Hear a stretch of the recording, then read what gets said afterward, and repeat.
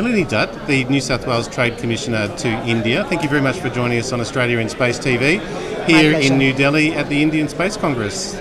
Look, it's quite exciting to be here. You just saw the inauguration session. We had wonderful representation from various Australian government representatives, both at the state and federal level, just showcasing the commitment between Australia and India in the space sector. We are Quad allies, and timing couldn't have been better with the geopolitical tensions and Australia being looked upon very favorably as a partner for India. So we're very excited to be here. Very much. You could have almost called it the India-Australia Space Congress the way you. Definitely a dominant factor, but some 40 countries represented here.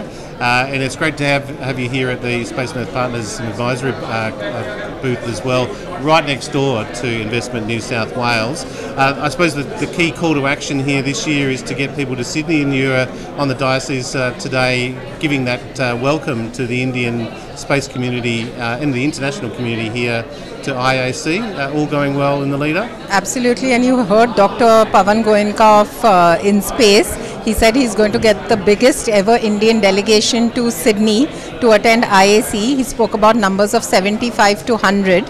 So we're very excited because it's going to have not only government but also private sector representation. So I think it is the opportunity for collaboration between a lot of New South Wales stakeholders but also more broadly Australian stakeholders, and explore opportunities around co-developing and R&D, skilling and education, technology transfer, look at investing and landing pad opportunities to launch businesses into Australia. So very excited. Well, you gave good insights into the New South Wales space community as well, and I'll give our Quad series a plug. I think there's a lot of opportunities. We'll be launching that tomorrow, and that'll be alongside the IAC at the Australian National Maritime Museum. So I think when we sort of grab that opportunity between Australia and India, it does bring in the regional aspects of that as well. Where are some of the strengths that you see, particularly for New South Wales with India? There's a lot to unpack there, so I'm sorry to put you on notice, but yeah, what are some of the highlights there for you and sort of the feedback that you're getting here at the booth so far? Look, Chris, like I said, there are 3 or 4 areas which I'd like to highlight. Definitely, we have a brochure on technology transfer and technology supply opportunities.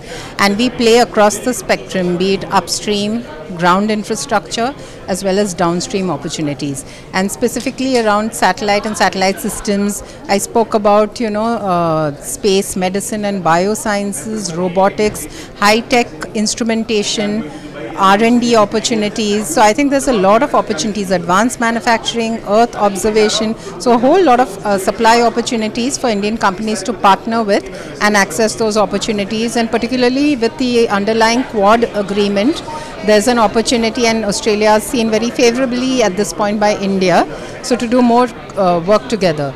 I see another opportunity in research and innovation, because Australia can be used as a test bed, and New South Wales has a number of those opportunities. 8 of our universities in New South Wales are space focused, and we also have the Smart Research Network, the New South Wales node of SmartSat CRC. We have fantastic universities like Macquarie University with the Australian Astronomical Optics, University of New South Wales that also has a focus on research engineering and a center around it. We have Western Sydney University, which hosts the International Centre for Neuromorphics. So I think there's plenty of opportunities to partner with such wonderful world-class institutions and do research work. And you have the CRC, the Collaborative Research Centre concept in Australia, where you have industry, research institute, resolving problem statements and answering it through space technology-based solutions. Yeah. So I think opportunities are immense. Well, you've unpacked that very, very well. One other aspect, there's a number of Australian states here, but I think also there's a national representation here from India. It's not just here in New Delhi, but across India as well, and they all likewise bring their strengths to bear as well.